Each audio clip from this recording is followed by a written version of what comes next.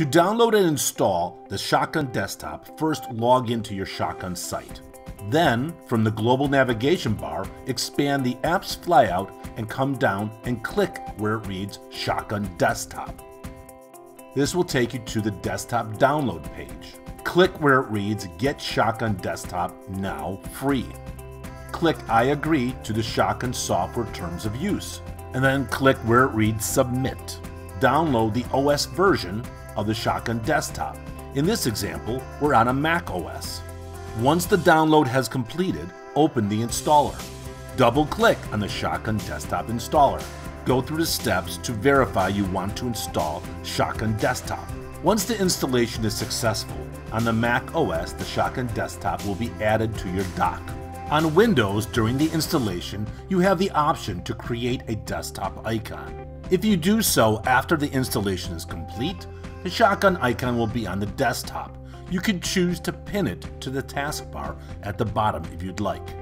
Click on the Shotgun icon to launch the Shotgun Desktop. The first time you open Desktop, you'll be prompted by your browser about certificates. You will only need to update your security certificate list once. You will only receive this security notification on the Macintosh platform and the Windows platform. You will not receive this prompt on Linux. Next, add your credentials to log into your Shotgun site. On a Macintosh system, when the Shotgun Desktop application launches, it'll show up as an icon in the top right corner of the menu bar. On a Windows system, it'll show up in the lower right corner on the system tray.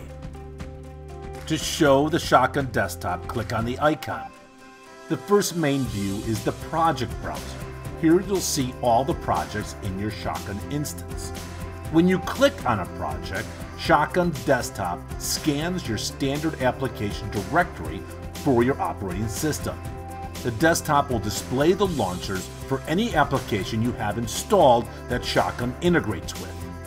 If you have more than one version of the same software, the launcher will have a drop-down list with all available versions.